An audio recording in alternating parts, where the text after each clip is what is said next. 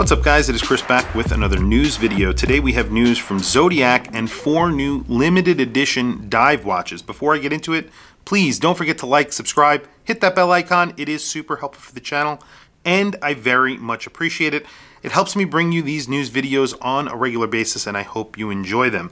So as I mentioned, 4 new dive watches from Zodiac. They are Super Seawolves. All 4 of them are getting 200 meters of water resistance. They are getting the STP 111. If you are not familiar with that movement, it is from the Fossil Group. It's an ETA 2824 clone. A decent movement. A lot of people go back and forth on this movement. I think it's a pretty good movement in my opinion. 2 of them get a 39mm case. Those are inspired by vintage skin divers. They also get large shark tooth hour markers at the 12, 9, 6, and 3. Those are filled with lume, and you get orange lume on these 2 watches, which looks pretty awesome. There is 2 different watches, as I mentioned. There is the ZO9212 that gets a rubber strap and a DLC coated bezel insert. And then, of course, on the dial, it gets a black dial, and it just says Super Seawolf in orange there above the 6 o'clock. Then there is the ZO9213. This gets a rivet style bracelet that we are familiar with from Zodiac.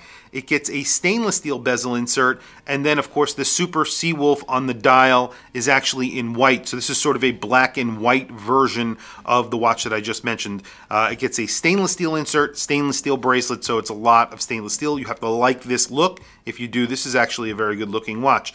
Next, the other 2 watches are Super Seawolf 53s. So these are actually 40mm watches. There is the ZO9288. That gets a black enamel dial, that is a glossy dial, and it gets a black ceramic bezel insert, which is really good. I really like that they put a ceramic bezel in this watch. Then there is the ZO9289. This is the stealthy version.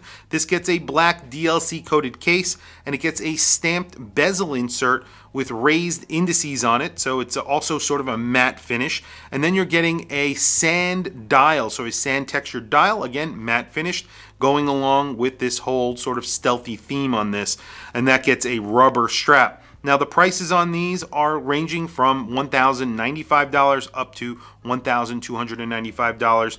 I think that's probably in the range for all of these. Really good looking watches, and I think that what Zodiac are doing is for obviously fall here, winter coming. They want to tone down some of their colors that they've done recently. They've been coming out with tons of colorful watches, so they're coming out with 4 limited editions of 500 pieces each. All of these are sort of stealthy looking black dial watches, very traditional looking dive watches.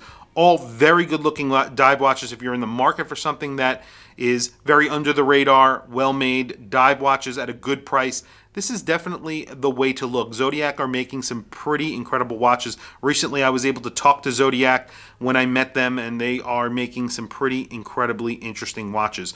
But tell me what you guys think in the comments below. I think these are good looking, and I think they're at very good prices. If you are okay with the STP 111, which I am, I think these are definitely a very affordable sort of alternative to some major brands if you are out there looking for you know, a good looking dive watch. But tell me what you guys think in the comments below. Please also don't forget to like and subscribe, hit that bell icon. It is super helpful for the channel.